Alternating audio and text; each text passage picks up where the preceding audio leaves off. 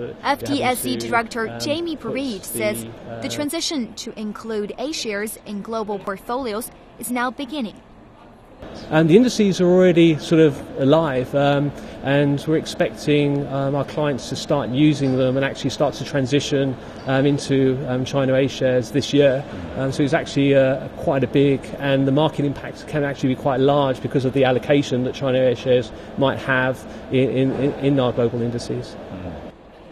The two new emerging markets indexes include China A shares at a weighting equivalent to total RQFII allocations, and the initial weighting of China A shares in the FTSE Emerging Inclusion Indexes will be approximately 5%.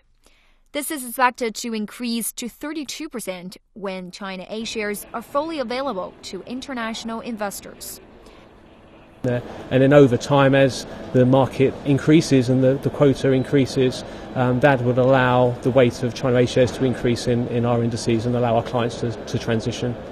To increase investors' confidence in China's capital market, Perreet says the key depends on the open up of A shares allocation.